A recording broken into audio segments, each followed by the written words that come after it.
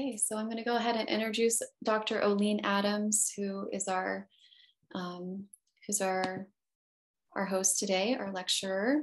Our speaker is Dr. Olixn Adams. Olixn is a board-certified practitioner of family medicine and practices holistic medicine at Southern Coast Hospital in Bandon, Oregon. He uses traditional osteopathic medicine when caring for his patients in the clinic, in the hospital, and in the emergency room. He's a faculty member of the Biodynamics of Osteopathy program and lectures internationally, teaching osteopathic medicine to physicians from around the world. He is a faculty member of the Biodynamics of Osteopathy program, which I just said, and he synthesizes the principles of Ayurvedic medicine and osteopathic medicine to provide a deeper understanding of physiology, spirituality, and the wholeness of life as it pertains to health, healing, and well-being. So I'll hand it over to Olixn to start us off with a prayer and launch us into his talk.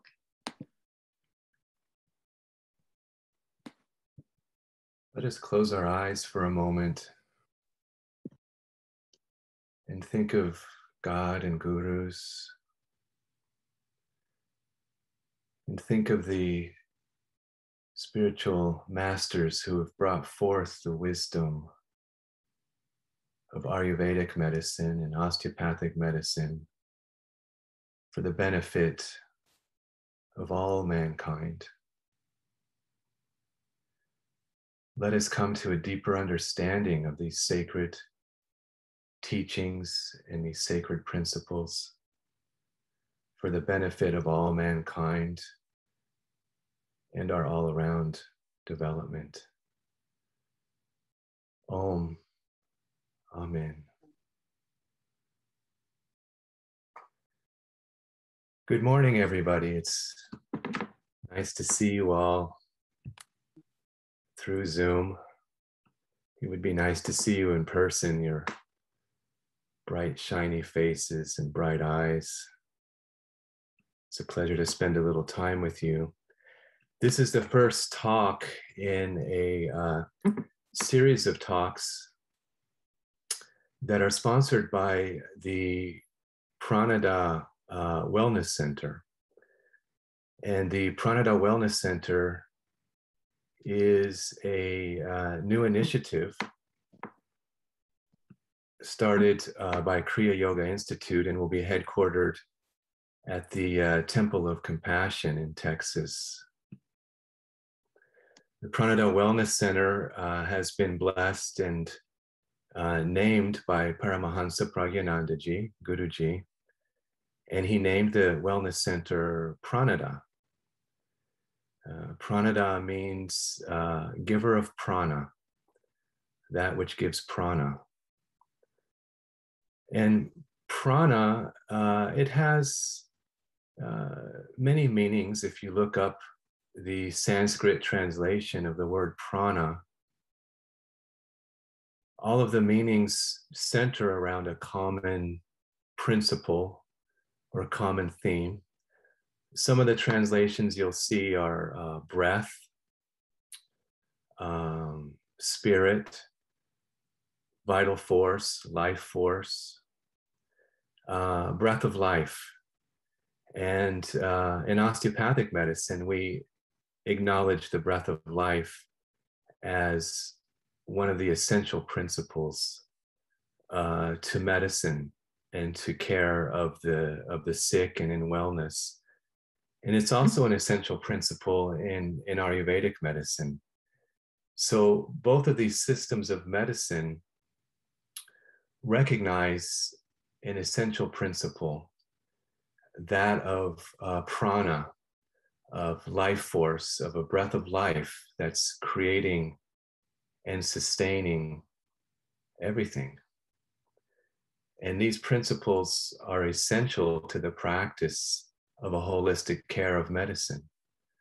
Because when we talk about holistic medicine, we're talking about a movement to wholeness. Healing is a movement back to our original form, our original state of wholeness. So we have to include the breath of life which is sustaining, creating, and destroying everything. And so we include destroying as part of the creative process of life. And these three principles have to be in balance. So in our physiology, there has to be a balance between creation, sustaining, and destroying. If you look at the bones, for example, there are osteoblasts and osteoclasts, and they have to be in balance. The osteoblasts create bones, the osteoclasts destroy bone, and these two need to be in balance all of the time to maintain a healthy bone that's being constantly recreated. And this is coming from the breath of life. So this first conversation, this first talk is sponsored by Pranada Wellness Center. And it is to be a talk about the immune system. I believe the title of our talk is Self-Care, the Immune System, and the Cave of Brahman. Did I get that right, Rosa? Rosa's our host. That's right. Yep. Okay. So we're here to talk about self-care and the immune system.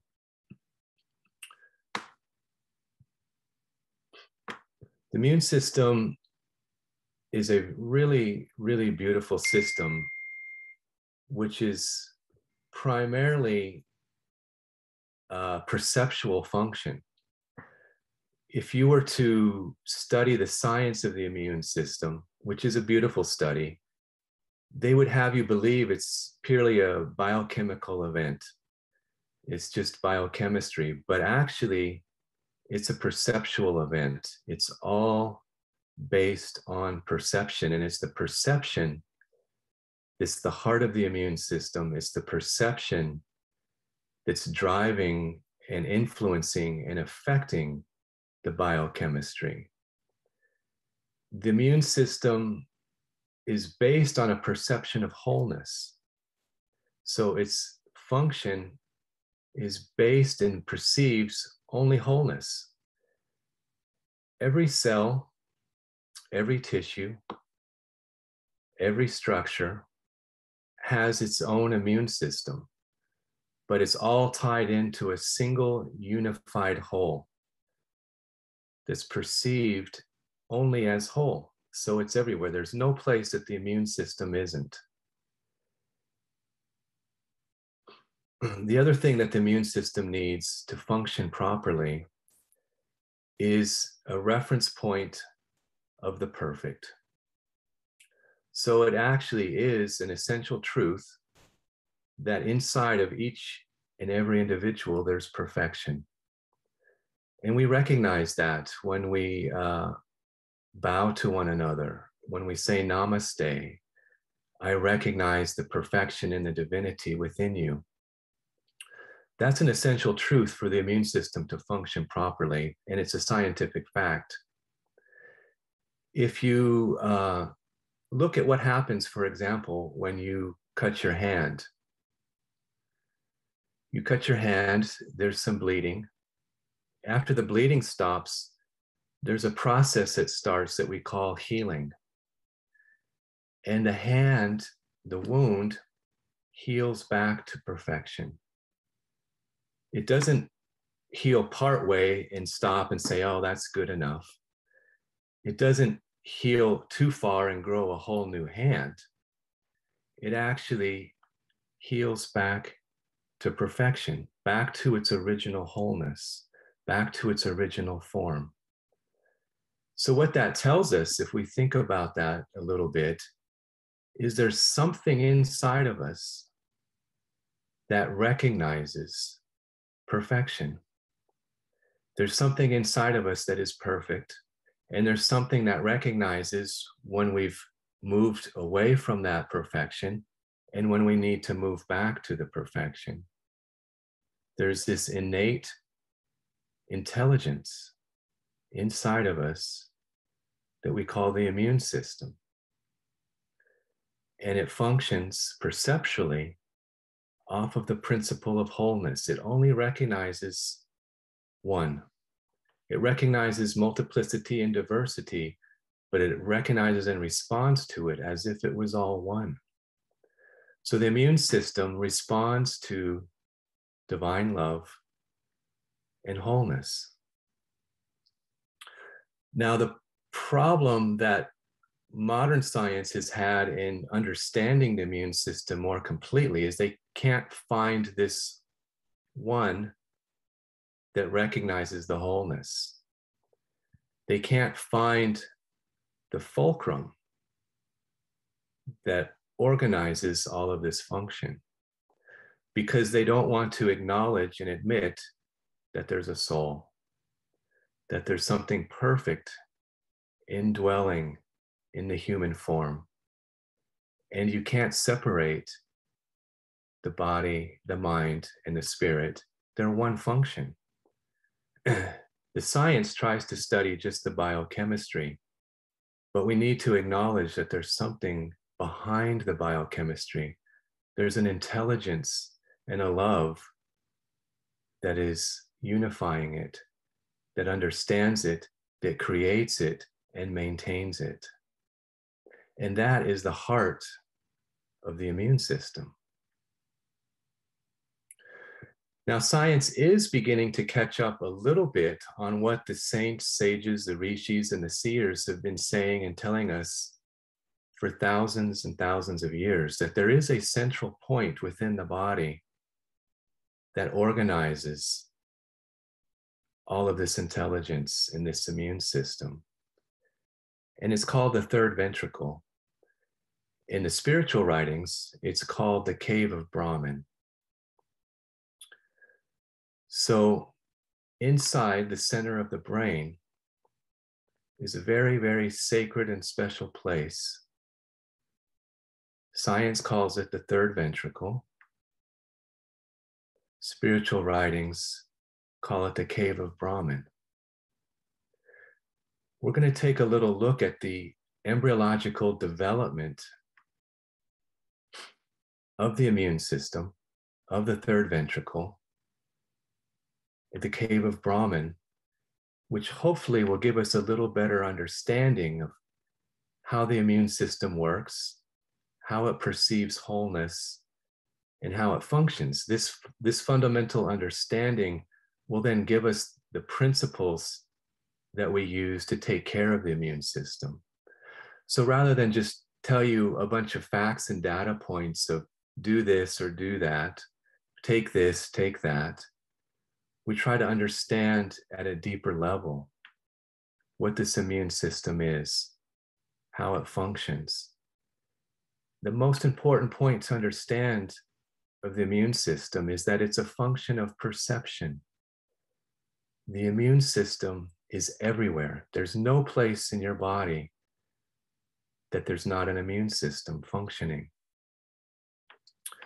So let's take a look at this. If Rosa could put up slide 2 for us.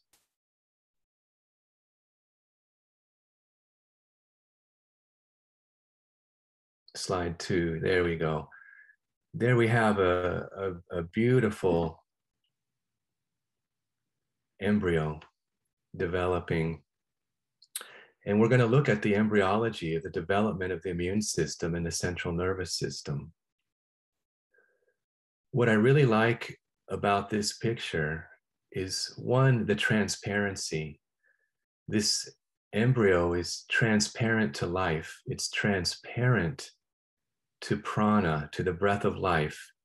And it only responds to one thing. That's the breath of life. The love, as it incarnates, is driving the growth and development of this form. Rosa can take the pointer and show the little area in the middle is the heart. And those cells that formed the heart were originally at the top of the head. She can point the arrow to the very top. At the crown chakra, there was a group of cells called the angiogenetic cluster. And the first big movement that the embryo did when it was growing and developing is it bowed. It bowed down. And when it raised back up, it left those cells behind. And those cells formed the heart. So from our earliest stages of growth and development, there's a deep connection between the mind and the heart. There's a deep connection to bowing. Bowing is an essential function to the health and integrity of the immune system and the central nervous system. Let's go to the next slide.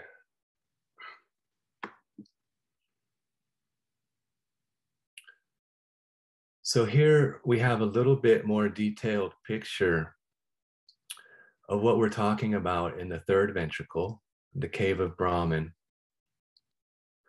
On the left, we have the brain looking from the side view, and the dark area in the middle is deep inside the brain. That's the lateral ventricle and the third ventricle. And the picture on the right is a detail of that dark area. It's the third ventricle and the lateral ventricles. Now, the way that this is formed is very interesting. It starts out as a tube. So a tube is formed, and at one end of the tube, we're going to have the bottom of the spinal cord.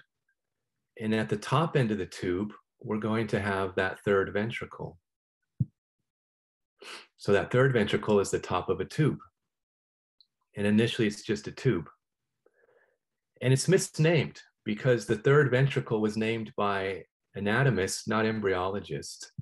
That third ventricle is actually the first ventricle because it's the starting point of the whole of creation in the embryo. The whole of the human form is starting in that point of the third ventricle. Off of the third ventricle, then the lateral ventricles arise. The eyes come off the side of the ventricles and move forward. And they pick up every layer of the brain as they come forward. Every layer of the central nervous system is picked up and the eyes are formed. And then the front of the ventricle there is called lamina terminalis. And that's a very, very important point for the immune system and perception. It's a transparent membrane that is sensitive to the blood chemistries and to the entire physiology, can be picked up through that area. It's transparent to light.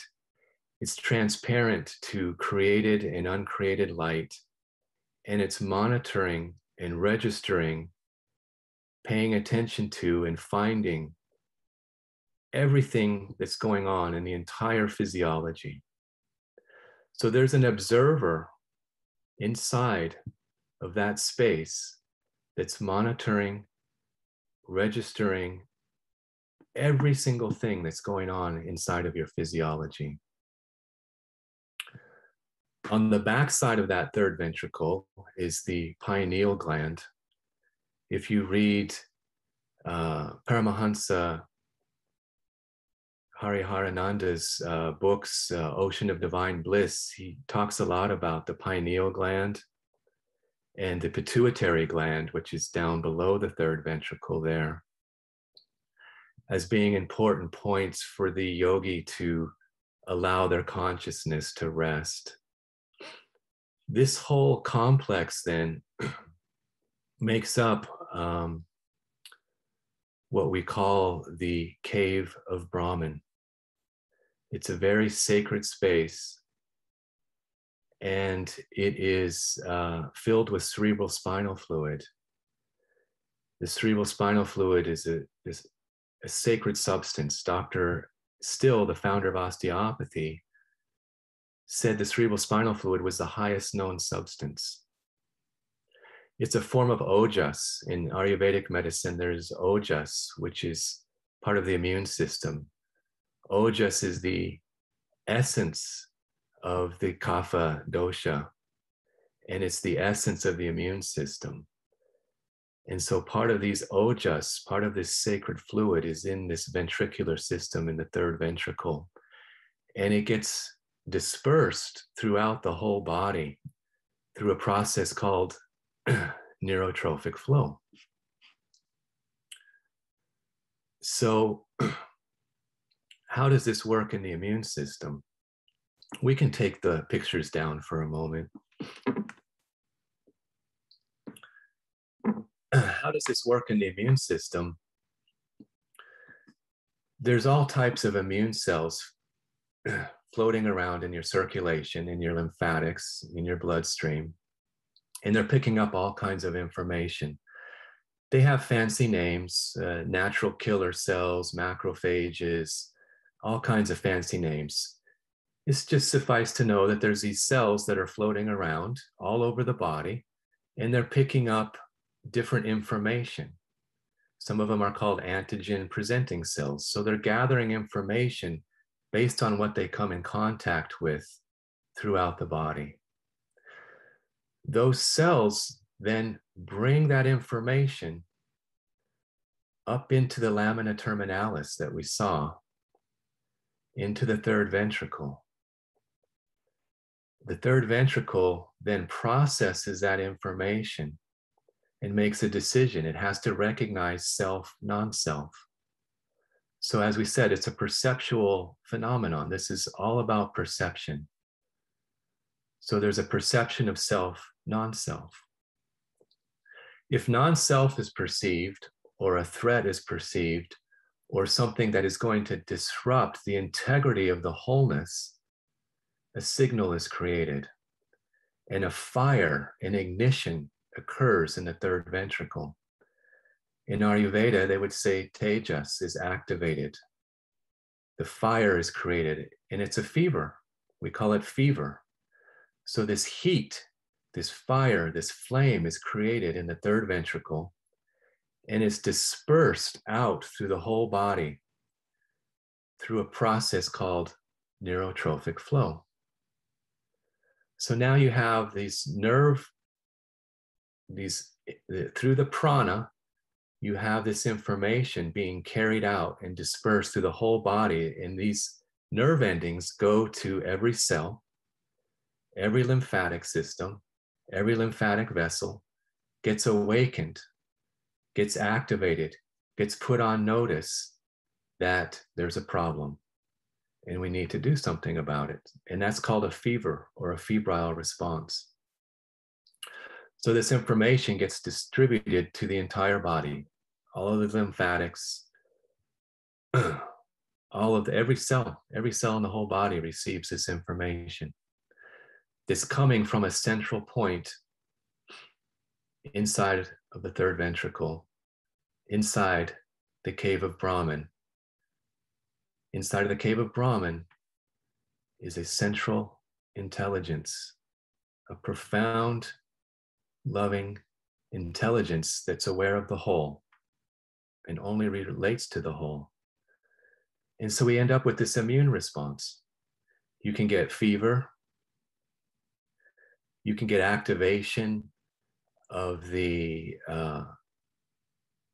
cells, white cells get activated, immune cells get activated, and they start to move about the whole body. And they go to the area of trouble, and they bring balance. They restore the balance. They bring the bacteria into balance. They bring the viruses into balance. They transmutate one form of energy into another through a process of transmutation that occurs through fire.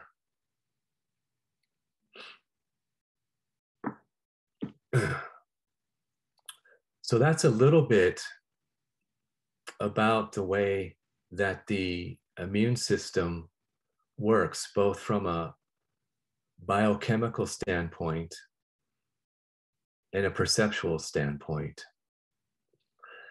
And science is really starting to catch up with this. There's a whole new branch of science about the immune system called the neuroendocrine immune connection. So they're starting to recognize that it's not just an immune system, but it includes the endocrine system, the nervous system, and really the entire body. You can't separate the immune system from any other part.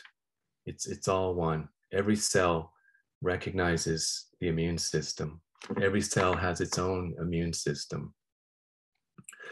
They're also starting to recognize that this third ventricle is really, really important and key to the whole process, because they're finding when there's problems or lesions in the third ventricle, the whole immune system shuts down. So the science is actually catching up to what the saints, sages, and rishis have been telling us for thousands and thousands and thousands of years. This cave of Brahman. Let's look briefly at slide 4, Rosa.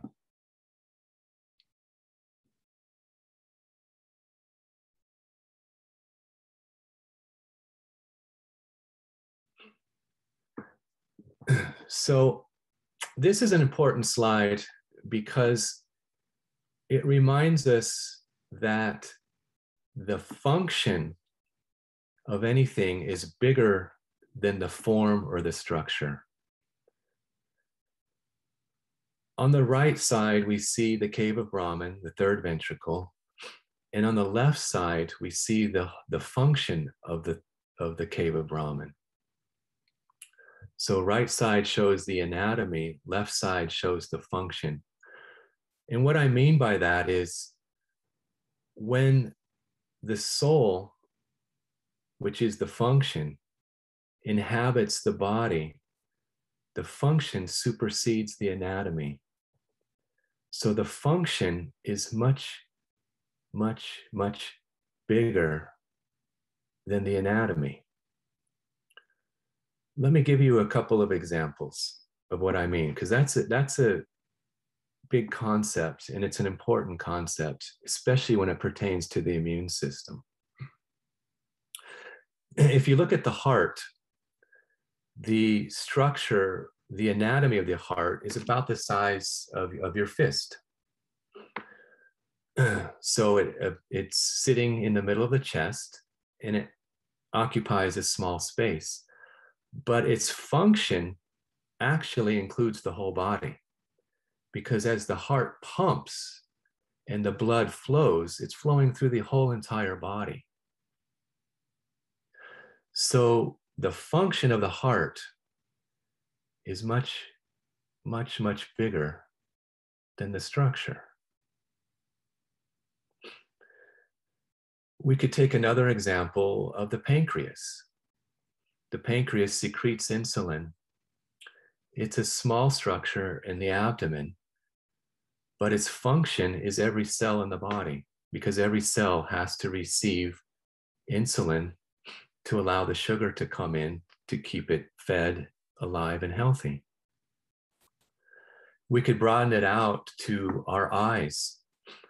The eyes are a very, very small structure, but its function goes all the way to the horizon. Our eyes are made to see all the way to the horizon. And the prana that's carrying the information from the horizon to the eyes then transports that information all the way to the back of the brain. So the function of the eyes actually includes the whole head all the way to the horizon. So function is always bigger than structure. And that's especially important when we talk about the cave of Brahman, the third ventricle, the seat of the immune system. If you look at the anatomy on the right of this picture, it's a small space inside the brain. But its function is huge. And when a yogi, through deep meditation, goes into meditation and enters the cave of Brahman, they experience this. The yogi experiences this cave of Brahman as infinite space. Infinite space. So the gurus, the teachers, have taught us to allow our consciousness to rest inside the cave of Brahman. To rest. They say, put your attention in the cave of Brahman.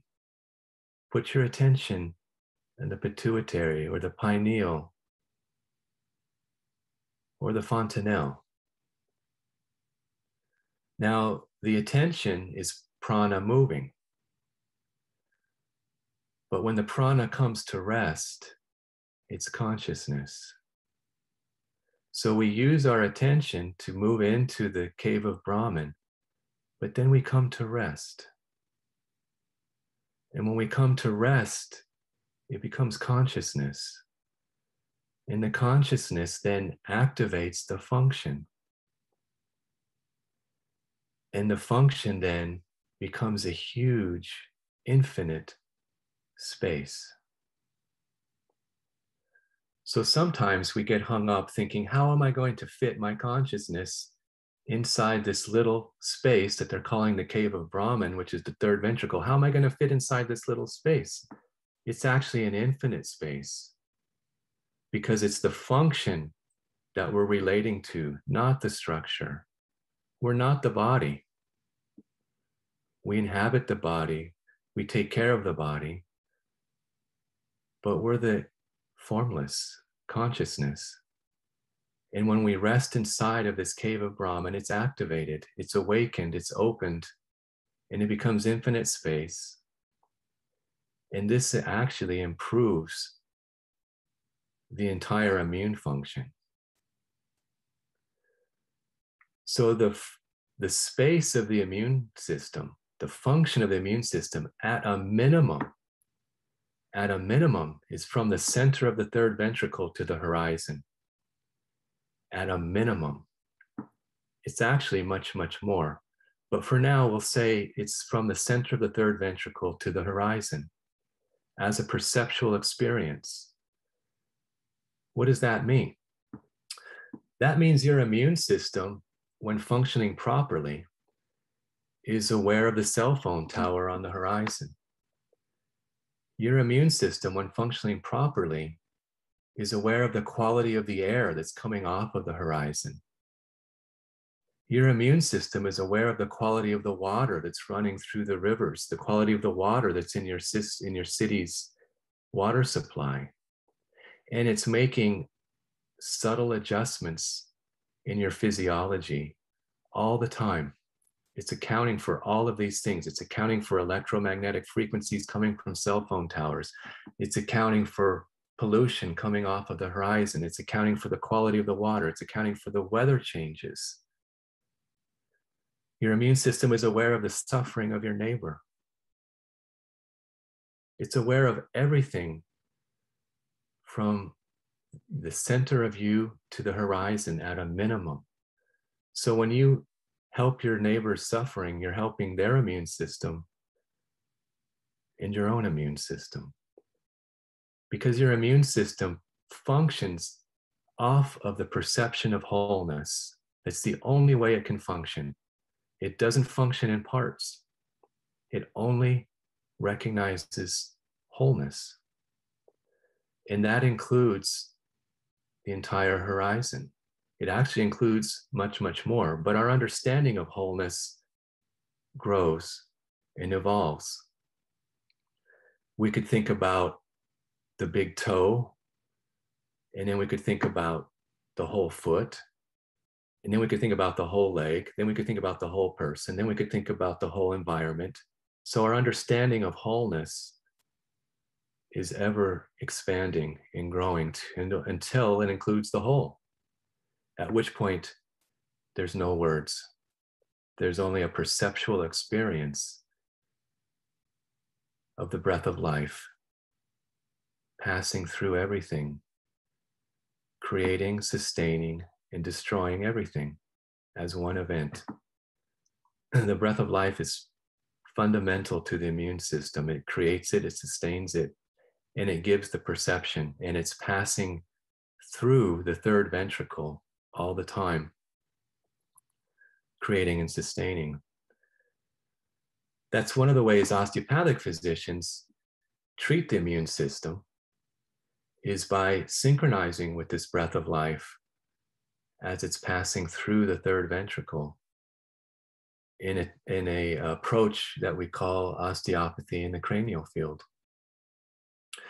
It's one of the reasons that some of the therapies of Ayurvedic medicine are so beneficial. Shirodhara, for example, the pouring of warm medicated oil across the forehead, right across the doorway to the third ventricle, brings a soothing effect to the entire cave of Brahman. It pacifies the vata dosha.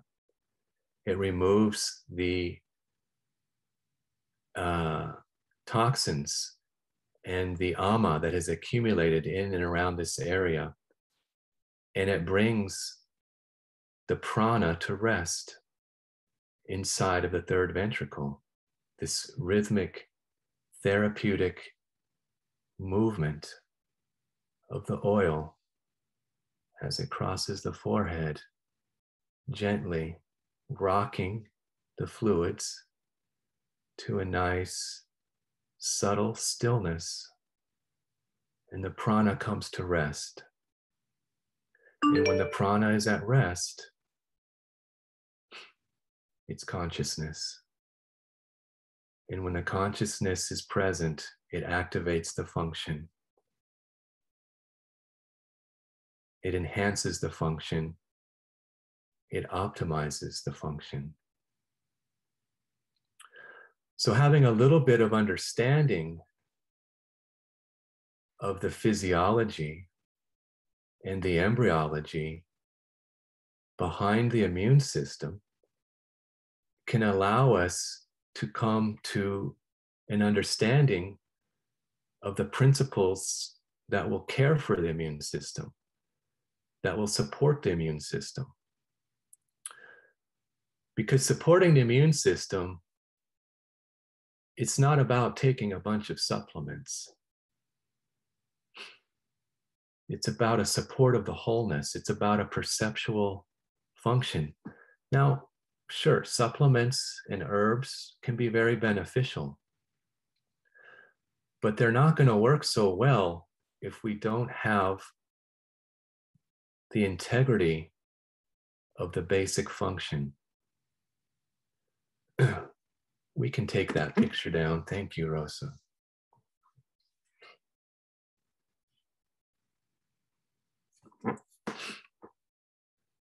So if we consider what we've talked about, that the immune system is a function of perception, and the function is bigger than the form or the structure. And the immune system is everywhere. Then we could ask ourselves, what does the immune system need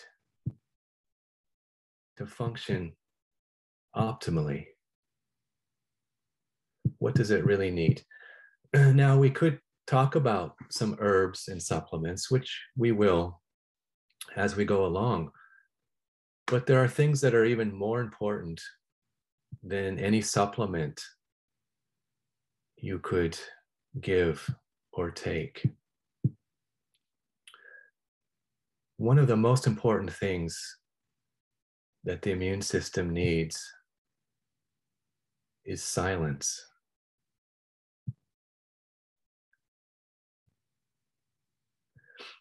Now, what does that mean?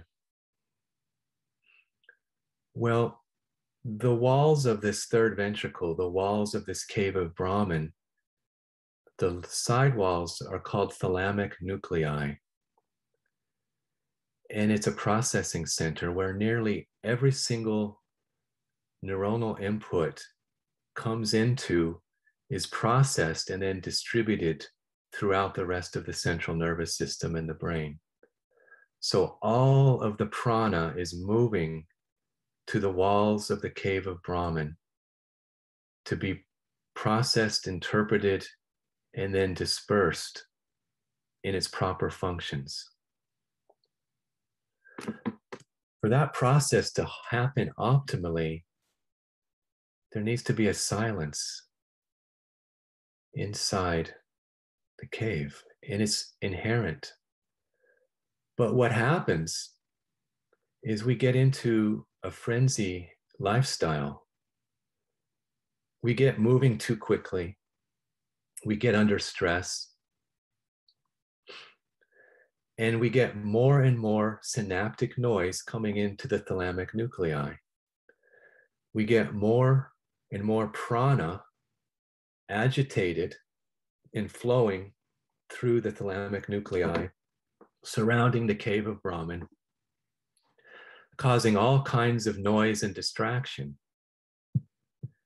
making it more and more difficult for the function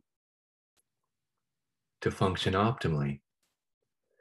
So you could say when vata dosha is vitiated and agitated, it begins to then disperse throughout the body.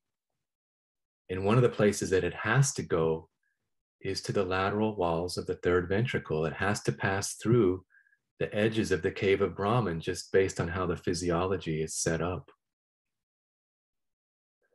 Silence and rest are essential to the normal function of the immune system. Now, when do we get silence? Well, we can get silence in deep meditation. The silence is actually already there. Inside of the cave of Brahman is a deep, deep silence and stillness. And if we acknowledge that and listen to it, we'll activate the function of silence that's essential to the normal function of the immune system. We also get silence in deep sleep. So sleep and rest is essential to the normal function of the immune system.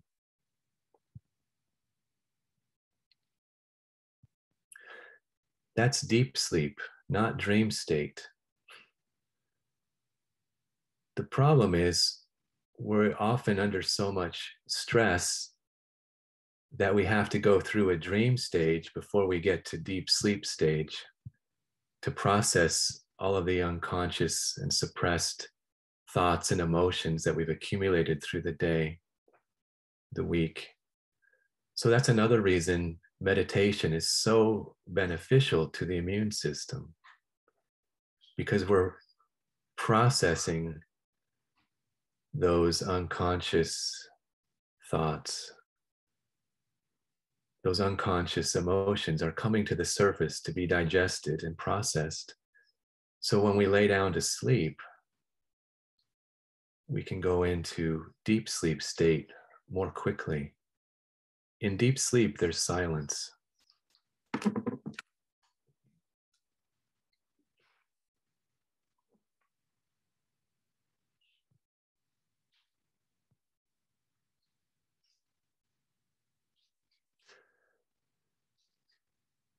The immune system has a certain pace and tempo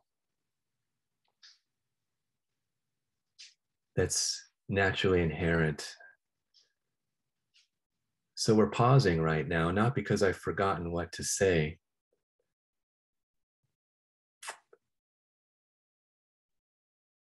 but because there's a pace and tempo to life. And when we follow the breath of life and the pace and the tempo that it's giving, it'll support the immune system. So we need a little time sometimes to have a pause, to rest, digest, to integrate. And this is built into life. We just miss the opportunities to pause. But pauses happen all the time. And we get impatient. And we try to push through the pause. We push the tempo of life. The breath of life is bringing a certain tempo all the time. And sometimes it stops. Sometimes the prana just comes to rest. You mostly notice it when you're out in nature. If you're out walking, sometimes you'll notice all the animals stop.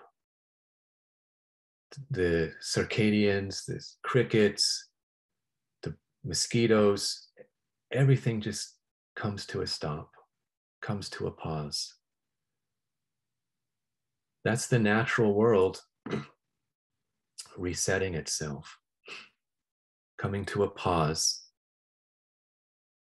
recognizing the perfection, and then moving forward. So if we can recognize these pauses,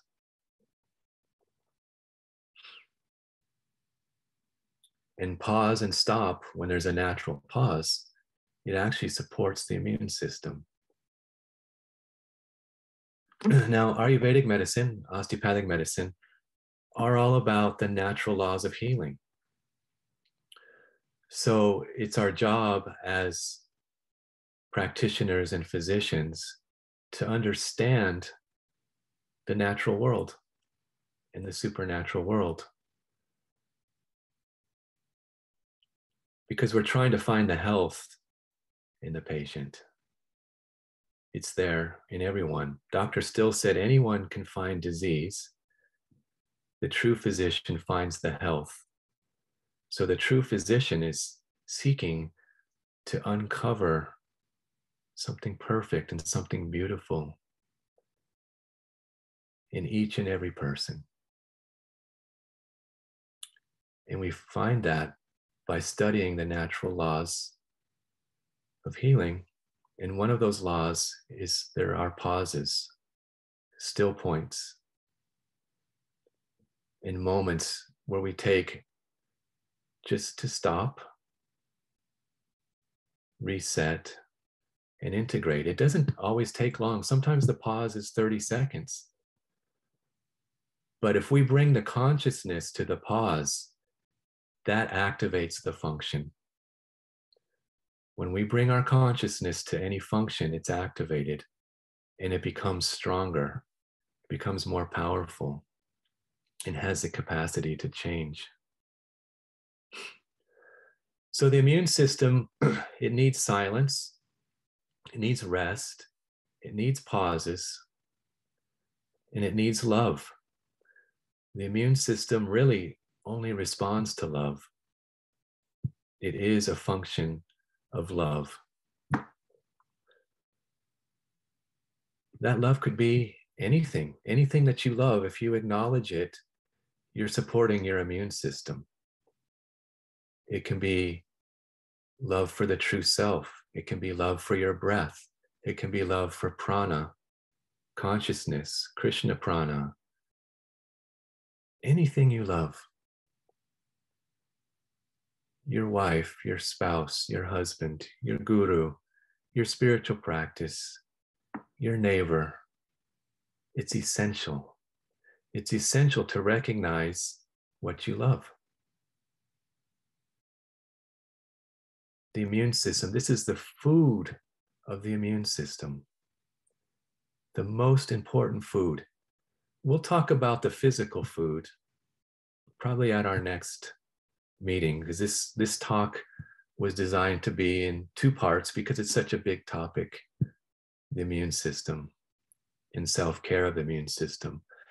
So we can talk about the food, the physical food, and the 30-day digestion process of the gross and subtle digestion and how to feed the nervous system and the immune system. But prior to all that, and more basic to all of that, is this principle of love as the essential food and the biggest anti-inflammatory. Love is the most potent anti-inflammatory that there is.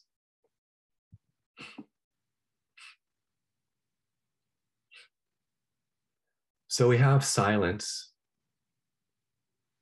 we have rest, we have pauses, we have love, are all essential to the immune system. What else is essential to the immune system? Well, the breath. The breath is essential to the immune system. There's actually two breaths. There's one breath that is mechanical in nature, called thoracic respiration. And there's another breath, which is the breath of life. It's more subtle, but it's flowing all the time and passing through everything. And when it passes through the physiology, we can actually feel it breathing, inhalation and exhalation, expansion and contraction of the whole organism through the fluids can be felt by osteopathic physicians. There's this cellular breathing that's much, much slower than thoracic respiration. It can breathe at 2 to 3 breaths per minute, which is actually a fast breath for that. So every 30 seconds, there's an inhalation and exhalation that can be felt. It can also be felt at a much slower rate, taking about 100, 120 seconds for inhalation and exhalation. This is a cellular respiration that osteopathic physicians call primary respiration. And it's the basis for osteopathy in the cranial field. There are therapies such as cranial sacral therapy that have adapted some of those ideas in working with the fluctuations of the cerebral spinal fluid, which is a response to this cellular breathing, this primary respiration. But there's also a thoracic respiration, which is essential to the immune system in many ways. Thoracic respiration pumps the immune system. It pumps the lymphatic flow. The movement of the diaphragm actually creates a movement of all of the lymphatics. All of the lymphatic fluid is moved through thoracic respiration.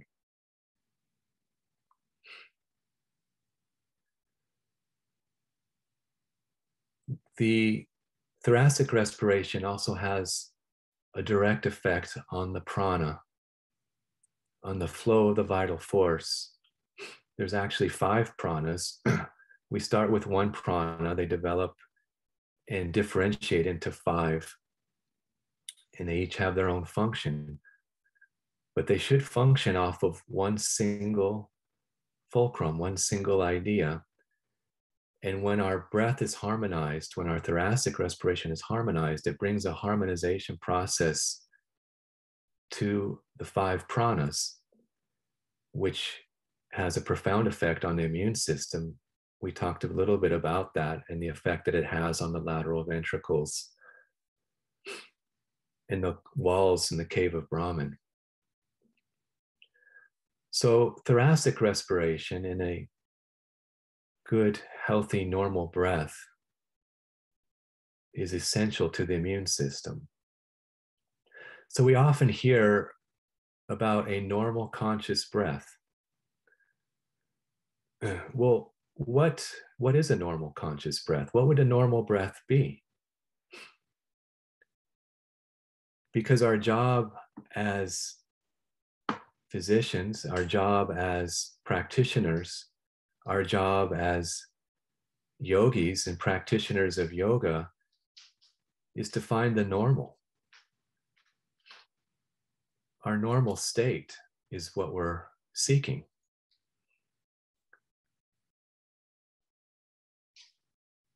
Normal is extraordinary.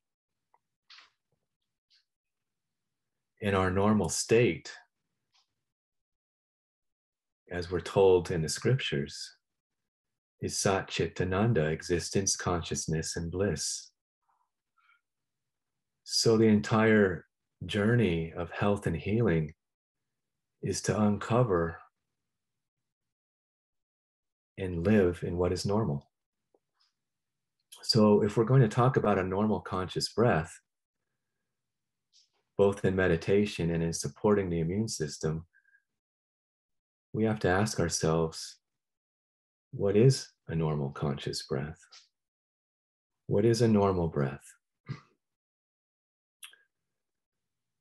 Well, inside of thoracic respiration is a beautiful, beautiful, beautiful process. And there's this beautiful substance that we talked about called ojas, which is the essence of the kapha dosha. It's the essence of the immune system. It's inside of the cerebral spinal fluid. And Ayurvedic medicine tells us there's 8 drops of ojas inside the heart. If you get more, you have trouble. If you get less, you have trouble. 8 drops is the perfect number. This ojas represents the cellular intelligence. And we already know that inside of the third ventricle, there's a monitoring system for the entire physiology inside of the blood. Inside of the blood chemistry is constantly being monitored, watched, and evaluated. So when the ojas and the cellular intelligence perceives that more oxygen is needed inside of the blood, it sends a signal via the prana. It sends a signal to the prana vayu.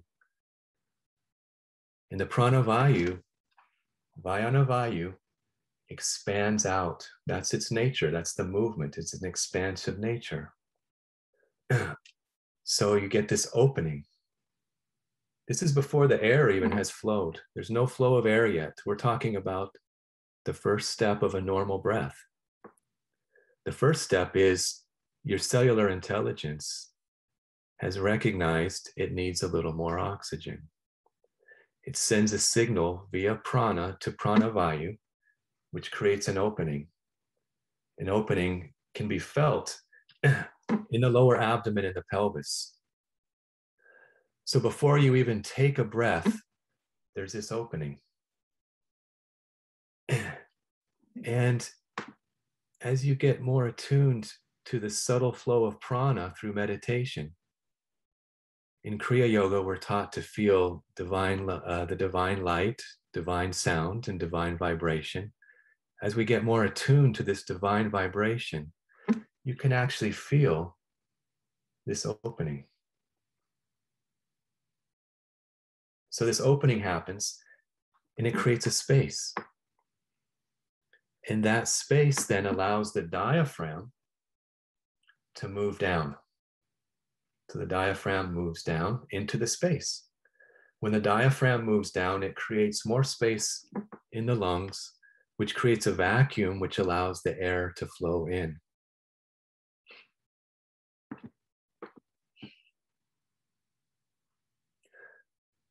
So if we notice our breath,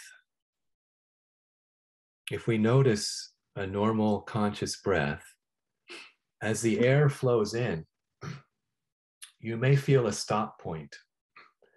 You feel like you're breathing in and the air stops somewhere, the prana stops somewhere. Now, a normal breath, actually that doesn't happen. It moves seamlessly. all the way down to the abdomen and pelvis. But sometimes when we're breathing in, we feel a stop point somewhere around the diaphragm. That's because the prana isn't harmonized. So there is excess prana at the seam of the diaphragm. Ayurvedic medicine teaches that when there is excess of a dosha, the dosha will circulate and deposit in the empty spaces. That's what will lead to disease and imbalance. One of the empty spaces in the body is above and below the diaphragm. We could put up picture 6, I think, Rosa, and it might help.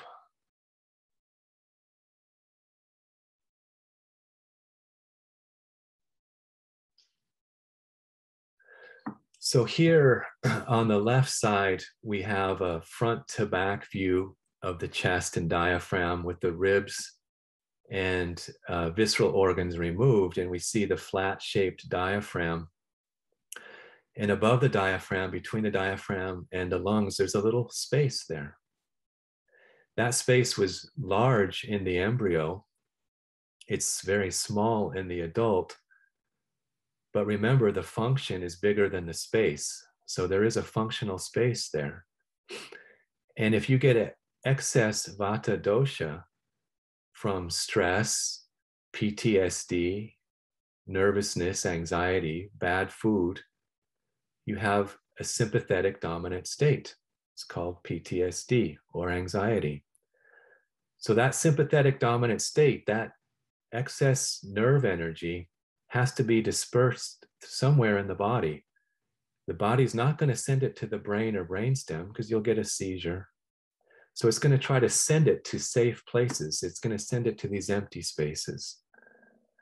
There's an empty space between the diaphragm and the lungs, and another empty space underneath the diaphragm, between the diaphragm and the visceral organs, is another potential space that in the embryo was a large space, and in the adult it's a very small space, but the function is bigger than the structure. So it's a large space where the vata dosha, the excess energy of the nervous system, can accumulate.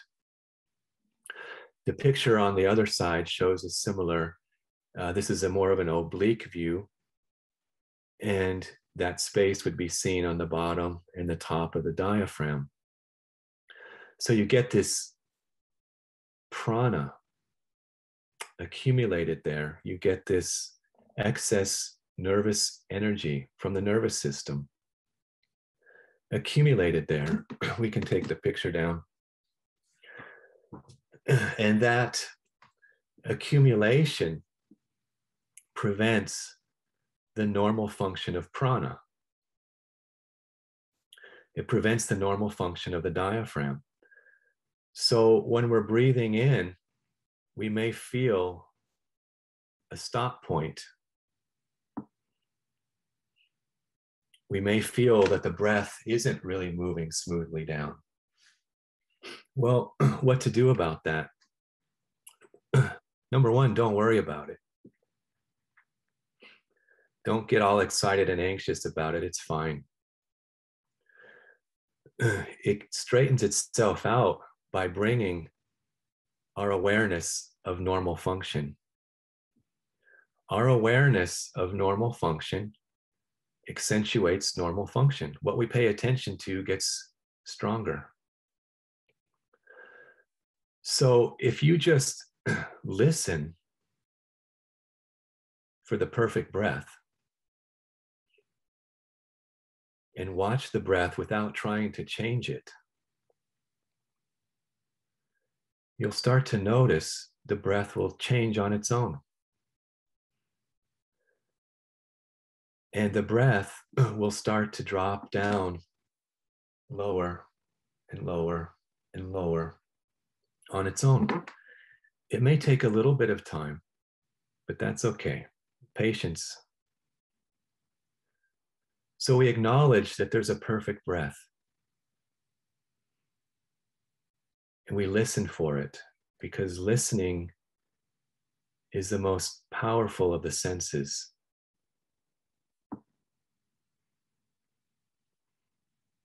If you really want to understand anything, listen. Don't look, but listen. If you listen to nature, we understand the natural laws of healing. If we listen to the immune system, we understand what it needs. If we listen to our breath and listen for the perfect breath will emerge. And we'll start to get this soft, sweet, subtle breath. And the breath will start to move lower and lower and lower until there is no stop point. There's no resistance. And this brings a harmonization to the 5 pranas. So the 5 pranas begin to function off a single fulcrum, a single intelligence. Now the prana that's moving down, aprana, is harmoniously moving down, and uprana, which is moving up, is harmoniously moving up. And this natural breath naturally leads our consciousness, our awareness, into the cave of Brahman. So as the breath is moving down, the consciousness is moving up. And we call that a normal conscious breath. So a normal conscious breath starts with a little widening of the transverse axis in the pelvis as the prana expands out.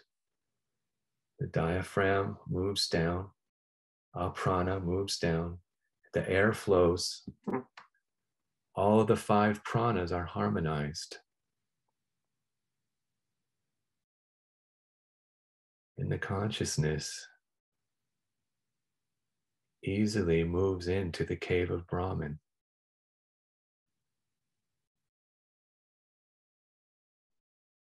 And the function is activated. The consciousness expands. And we experience the essential truth of the cave of Brahman.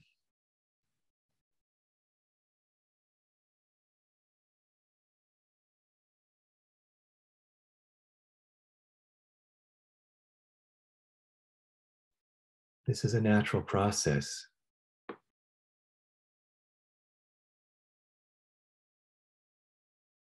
So the practitioner or the physician is only creating the circumstances for the natural to emerge.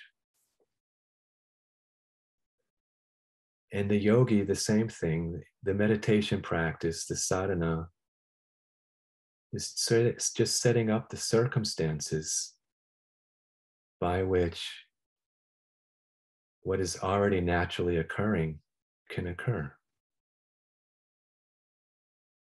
So there's already a natural movement into the cave of Brahman, which is facilitated through a natural, normal, conscious breath. And we don't even have to find the normal, we just have to acknowledge it. We just have to acknowledge that there is a perfect breath. It's always there.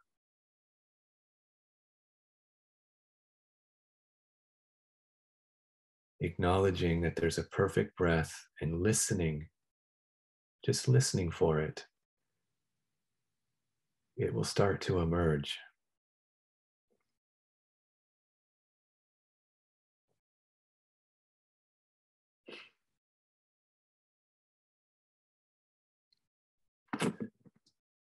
Those are some of the more essential things that the immune system needs silence, rest, love,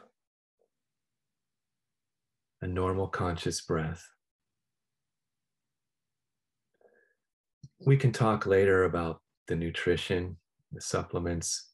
We've taken a lot of time. Let's see if we have any questions. Thank you, Olixn. So if you do have questions for Olixn, you have the option of putting them in the chat, and I'll read them off. I'll also allow you now to,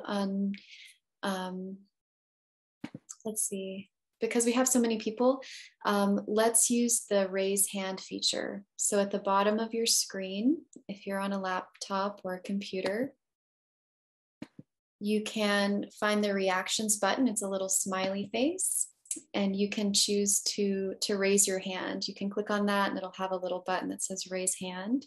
So you can do that, and then I'll unmute you and you can ask your question to Olixn. So I encourage anybody who has a question about anything that's been discussed to either type it in the chat or raise your hand now.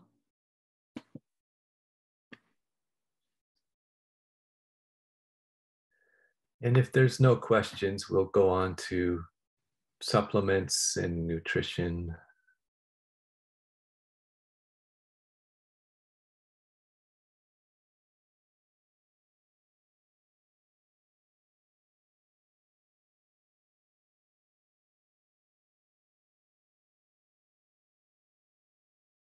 Okay, we'll move on to some things that can support the immune system from a standpoint of diet, supplements, herbs.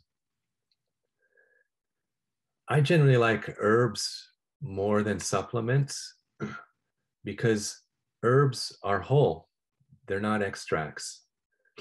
And as we talked about, the immune system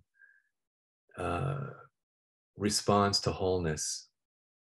It functions off of wholeness. Its whole perception is whole. So herbs are wonderful ways to support the immune system. That being said, there is one supplement. Well, there's a few I'd like to talk about. One is vitamin C. Vitamin C is very commonly used as an immune support. You see it all over in the news and the literature. And it is very beneficial. I think the best form of vitamin C is liposomal vitamin C. And what that means is the vitamin C, which is a water-soluble compound, has been suffused with a fat-soluble compound, which is a liposome. And that makes it more permeable to the cell membrane, which means it's more easily absorbed by the cells. It also creates a little buffer, so it's not as acidic. But most importantly, it's more easily absorbed, so you don't have to take as much, which is a good thing. Vitamin C is essentially a sour taste. It's composed of sour. And most potent vitamin C naturally occurring is usually in citrus fruits. You'll see a lot of vitamin C in citrus. And citrus, generally speaking, is a sour taste. And the sour taste is a combination of the earth and fire elements. The sour taste will tend to decrease the vata dosha, but it will tend to increase the pitta. And in small amounts, the vitamin C will decrease kapha, but in higher amounts, the vitamin C will increase kapha. So we want to be careful with vitamin C or too much sour taste. So the nice thing about liposomal vitamin C is 500 milligrams a day would suffice. You don't have to take high doses of thousands of milligrams.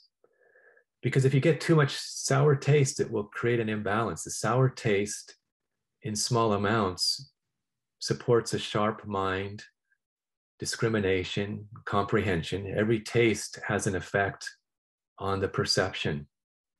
So in small amounts, it'll bring a sharp mind to discrimination, comprehension, but in excess, sour taste can lead to judgment and criticism and jealousy. So we want to be cautious with not too much sour taste. Liposomal vitamin C, 500 milligrams a day, will support your immune system and be easily digested and keep your doshas in balance.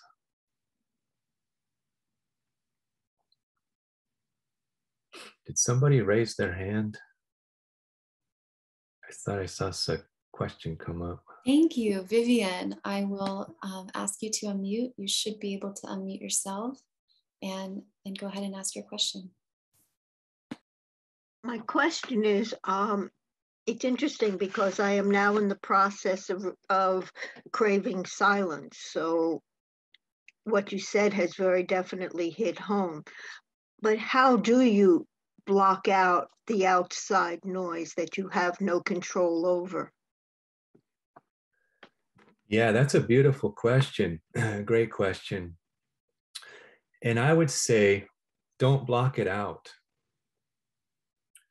And the reason I say that is coming back to how the immune system functions as wholeness.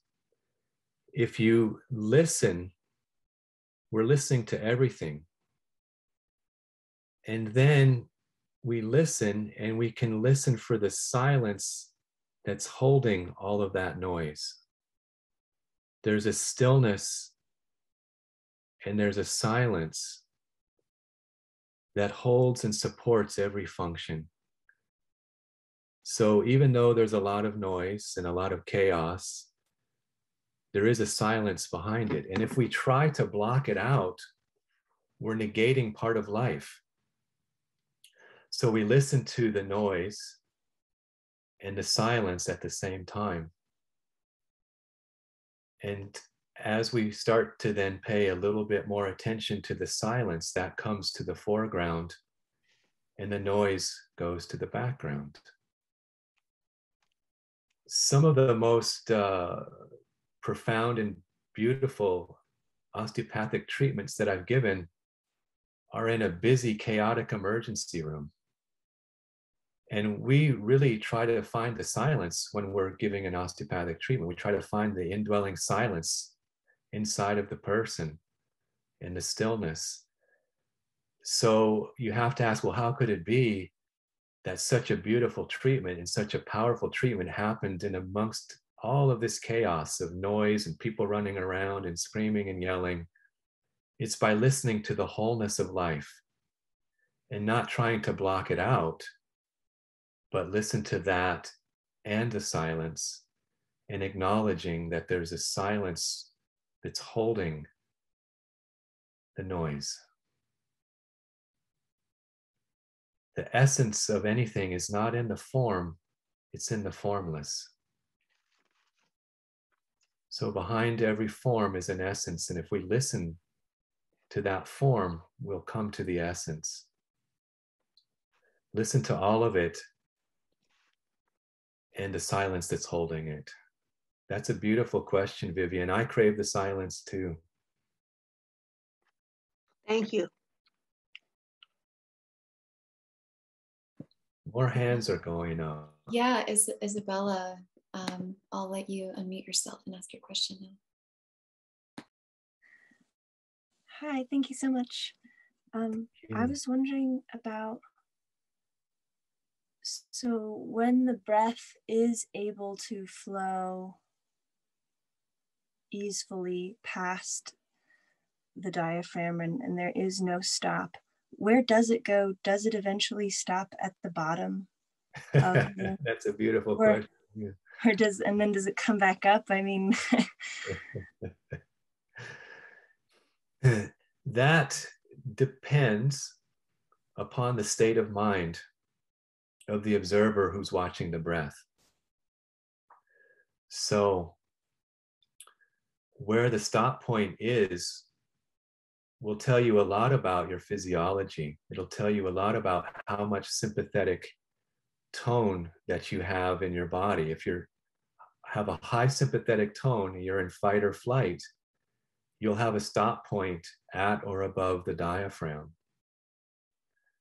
But as the nervous system begins to harmonize and calm and settle, the stop point starts to go lower and lower into the lower abdomen in the umbilicus. And then we'll start to experience calmness. If you don't push it there, the mistake we often make is, oh, it feels so good, I'm going to put my breath there. I'm going to move my breath there with my willpower.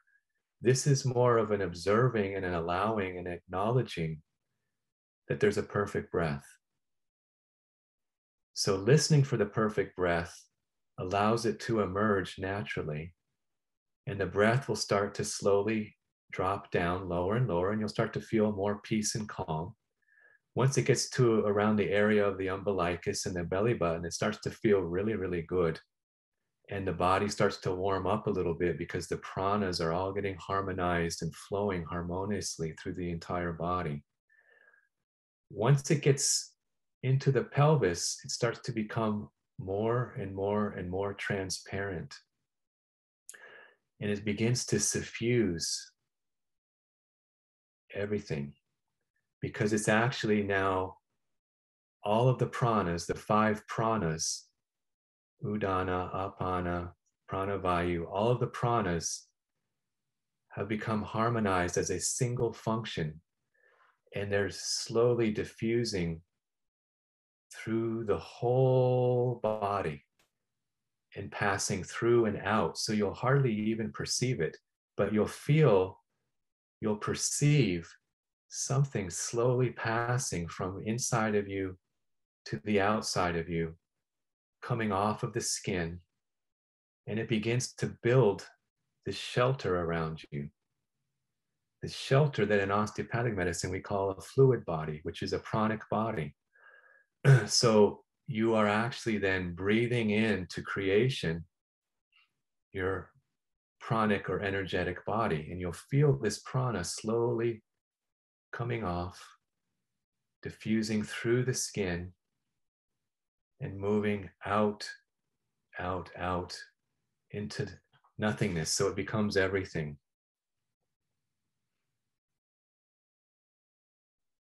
Does that answer your question?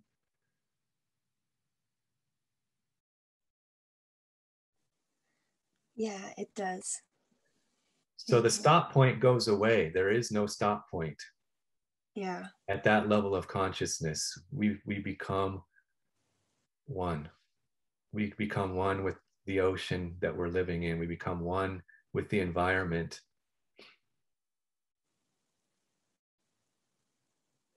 Yeah. Thank you so much. Thank you.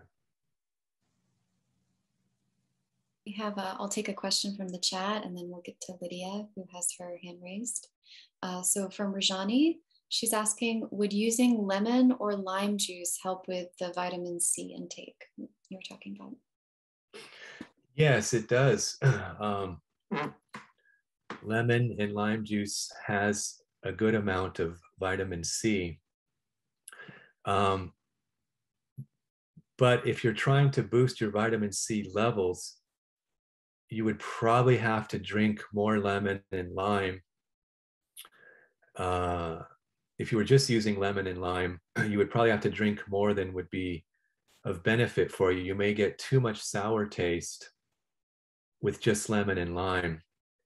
And that would start to increase the pitta dosha, and over time would increase the kapha dosha and would bring a little bit of imbalance to the mind. So you would lose some of the sharpness and the comprehension, and you may start to feel a little bit more critical. You may experience more self-criticism or critical of other people from too much sour taste. One way to know what taste is most missing in your diet is to use the beautiful herbal formula Triphala, the 3-flower remedy, also called the elixir of life. And if you take Triphala in the powder form, it has within it all of the 6 tastes. It's one of the only formulas that has all 6 tastes.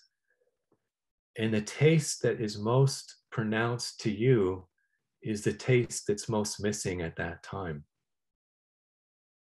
It's beautiful.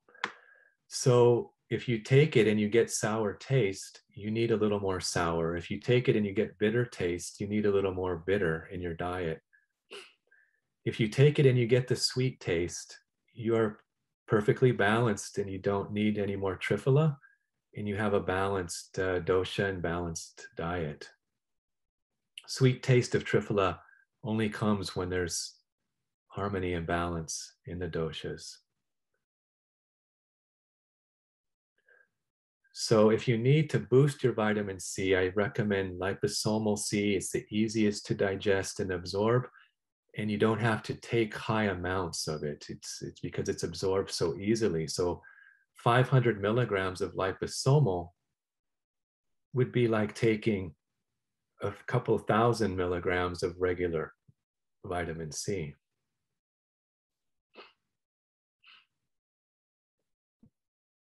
Excellent.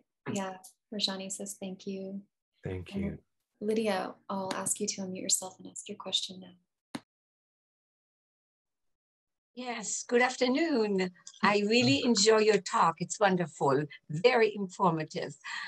So I actually have questions about the dosage of vitamin C that you mentioned already, and vitamin D.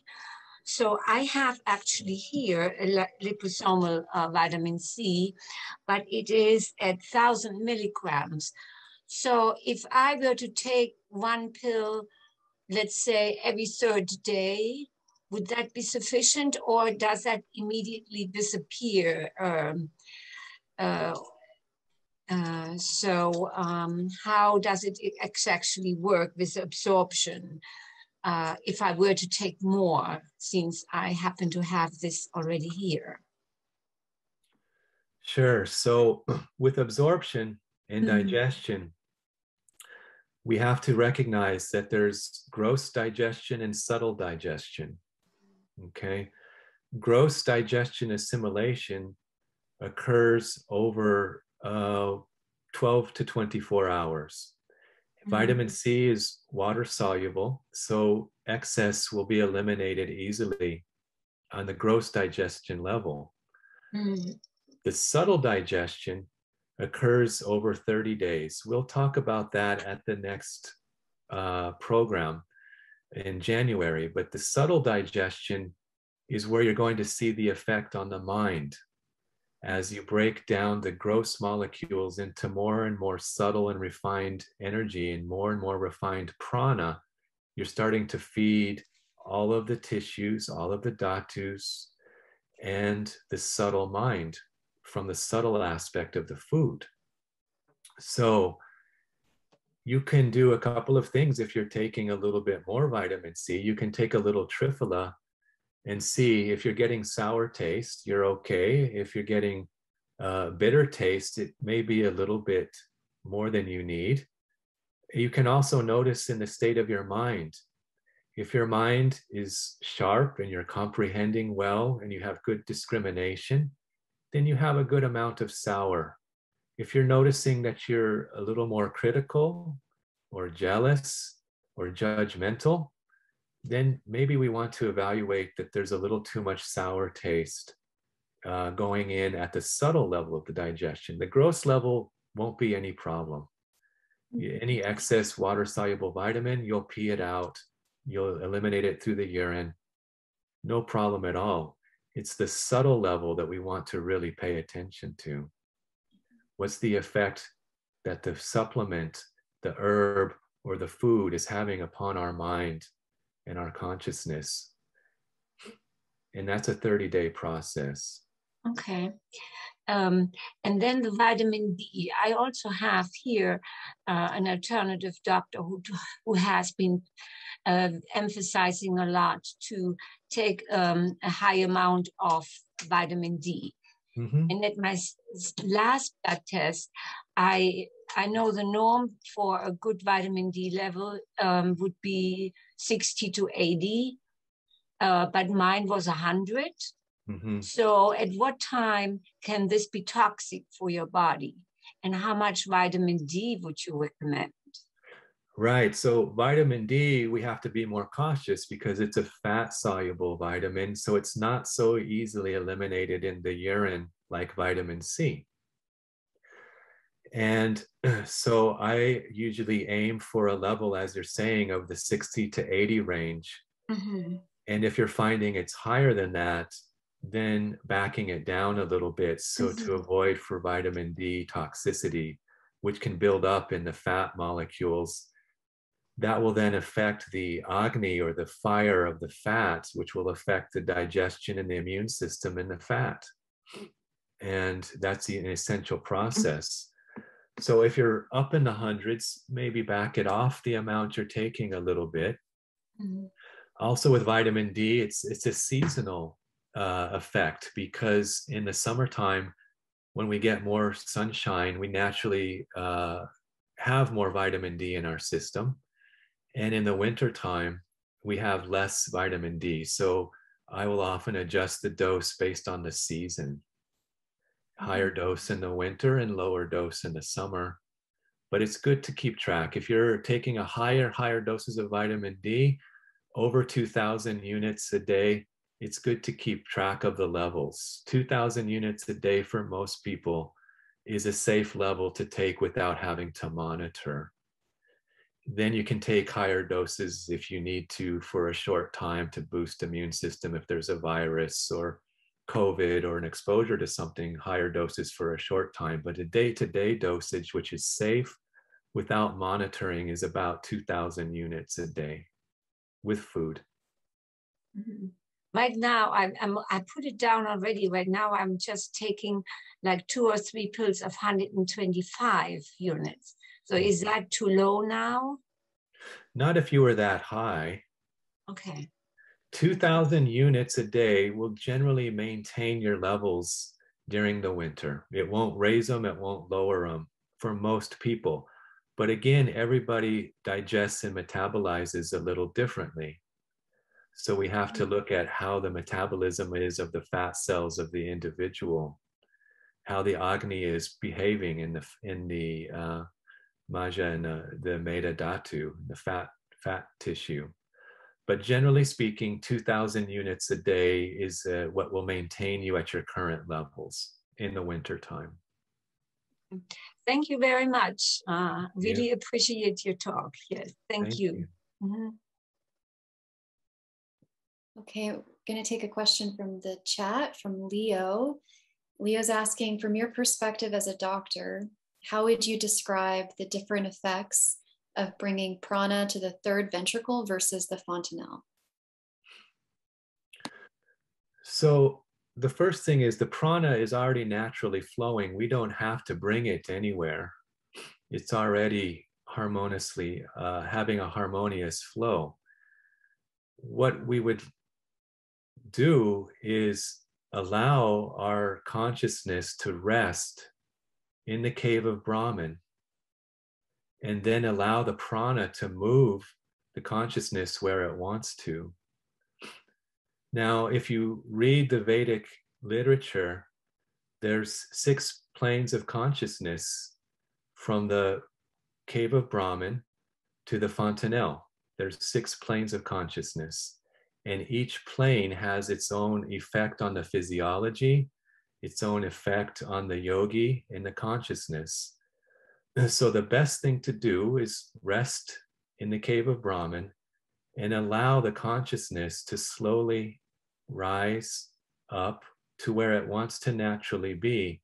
And you'll experience these different states of consciousness, which will be beyond words, beyond anything that we can say. it's talked about, you can find it in different Vedic literature, these 6 levels, but better than reading about it, just know that there are 6 planes of consciousness from the cave of Brahman to the fontanelle. And each of those planes has an effect. One plane is a lot of fire, and it burns away ama, it burns away karma. And another plane is infinite space, and another plane is infinite silence. So you'll experience these different attributes of the triple divine qualities. In one plane, divine light will be so bright, right? Many people who practice Kriya yoga, when their eyes are closed and they're in the fontanelle, the light gets so bright, you think somebody turned the light on, and you open your eyes and it's pitch black. So you're perceiving the uncreated light that's inside the cave of Brahman, that is infinite space. These planes of consciousness are so beautiful. Words can't even do justice to it. But we don't have to pick one or do one. We just rest.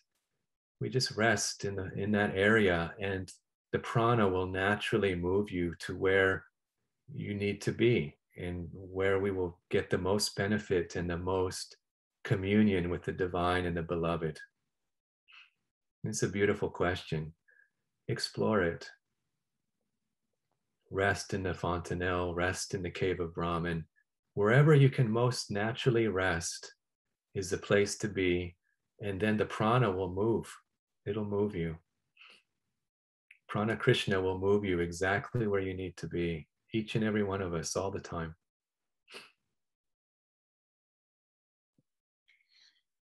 We have more questions from the chat, but we're out of time. So I really encourage everybody to come to the next talk. I think it'll be in January. And I'll let Olixn close us up with a few words. What we can do is just make note of the questions, and we'll try to tailor the talk to where our most questions are, and then we'll take more time for questions next time. So thank you, everybody, for your questions. We covered a lot of material. And if there's any, the essence of the lecture is the immune system is perception, and the function is bigger than the form. And we support the immune system through silence, through breath, and through love. Rosa can end us with the prayer. Okay, thank you so much, Olixn. Thank you for sharing your time with us. I bow to you. I bow to the lineage of Kriya Yoga masters and all the saints and sages. So as Guruji has encouraged us to do, we'll just chant the Maha Mrityunjaya mantra 5 times. I'll nervously lead, and please chant along with me. Om Trayambakam Yajamahe Sugandhim Pushtivardhanam Urvarukami Bhavantanan Mrityurmukshiyamamritat. Om Trayambakam Yajamahe Sugandhim Pushtivardhanam Urvarukami Bhavantanan Mrityurmukshiyamamritat. Om Trayambakam Yajamahe Sugandhim Pushtivardhanam Urvarukami Bhavantanan Mrityurmukshiyamamritat. Om Trayambakam Yajamahe Sugandhim Pushtivardhanam Urvarukami Bhavantanan Mrityurmukshiyamamritat. Om Trayambakam Yajamahe Sugandhim Pushtivardhanam Urvarukami Bhavantanan Mrityurmukshiyamamritat. Om Shanti, Shanti, Shanti. Thank you, everybody. We'll send out a recording of this talk, and I really encourage everybody to come to the next one. The next offering, part 2 of Olixn's lecture series, will be in January. Is that right, Olixn? believe so. January, yes. We're taking holidays off for December. And then we'll have monthly talk for some time in January, February, March, April. And we'll be, we're putting together a program. Pranada is putting together a program, a meditation retreat focused on health, healing, rejuvenation for 5 days in March. Details will be coming shortly in March, April.